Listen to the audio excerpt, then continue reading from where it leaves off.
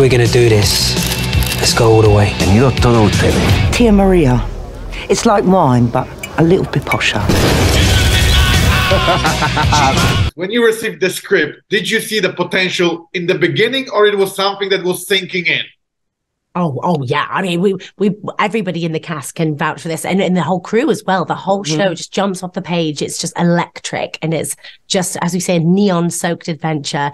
And the characters are so phenomenal, so vivid. The family dynamics, the bonds are incredible. And it just goes in so many twists and turns. Every single page you read, you can't believe what's going to happen next. It so shows in the episodes, and it's beautiful. It's so visually gorgeous, makes you want to escape, and and the music as well is like a whole other character within the show, and that's just the most amazing element for me. I just love it. And when I read scripts, I'm generally not very good at sort of visualizing how it's going to look or what's going to be on the, you know what I mean? I can't really see it in my mind's eye, but with this script, it was different. I felt like Nick Love, our creator and our writer, really like made a conscious effort to translate this visual story in as much as the script as he possibly could.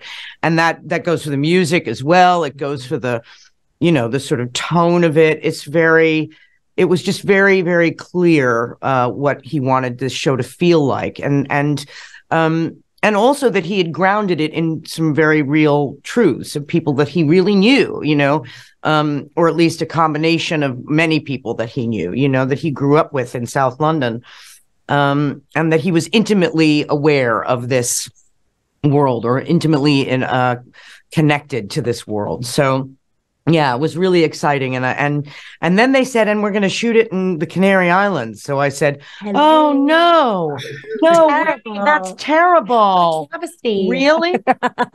Devastating. Yeah. When do we? I thought that this is actually the part that you were saying, I'm in. Like, we're moving out of England for a few months. Just like the family. Yeah, we're like, yes, let's do it. Exactly. And Martha can not only speak a bit of Polish, but she can speak a lot of Spanish, and she's phenomenal at it. So when we were in Tenerife, she was just like phenomenal. We'd always want to go to dinner with Martha. Who wouldn't want to go to dinner with Martha anyway? Martha, can you order Spanish? I can speak Spanish if it's always in the present tense. There's nothing Martha can't do, honestly. What? And I'm curious, when you were building your characters, I could see that it's not only the script that you receive, but also your emotions that you're pouring to those characters. And I'm curious if you can tell me how you were shaping those.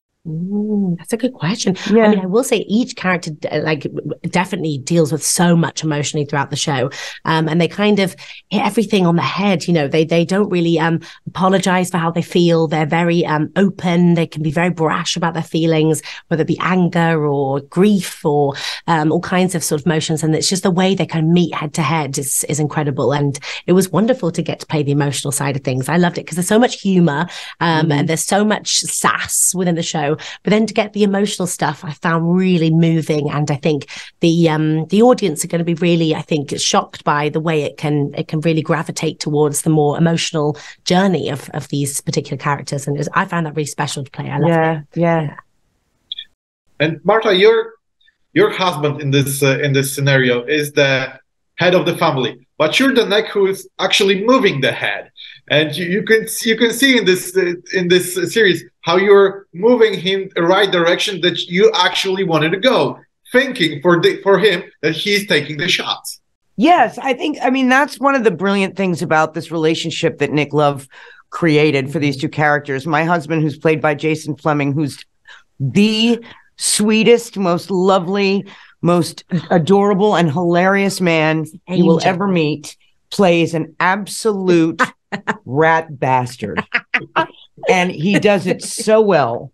But his history with Mint Ma is very much one of, you know, he's sort of, they found each other, and he sort of took her out of a world of real, like, abject poverty. You know, she was a Romany, she was a traveler, and you know, likely didn't even know how to write her own name.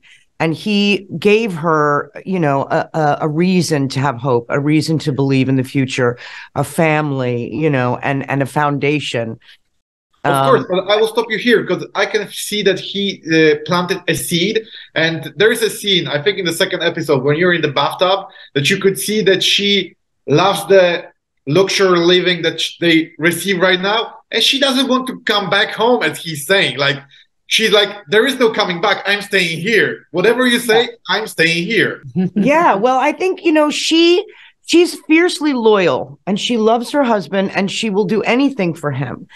But she will not let her family go under. She will not allow her family to be undermined. And so everything she does in service to her family.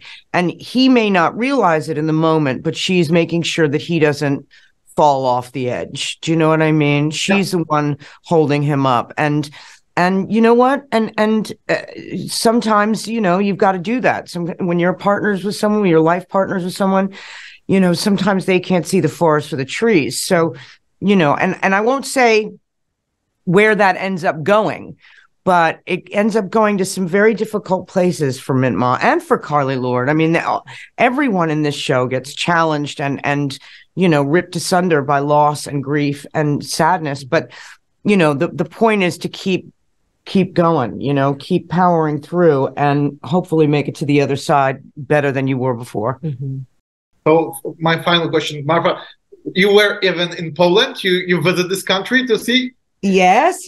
I was in Poland in 1991 for 6 months doing a job there. And man, it was cold. It was cold. But it was a fascinating and amazing time to be there in Poland. It was after Solidarity and your first elections, and Lech Wałęsa was president, and it was a very exciting, very vibrant, thrilling time. And I'm really glad that I got to experience that. And also my brother-in-law is from Poland. So yeah, you said that. That's why I'm saying you have to come back, because you will not actually recognize the country. It's beautiful. I was in Krakow for their wedding, and it was gorgeous. I love Krakow.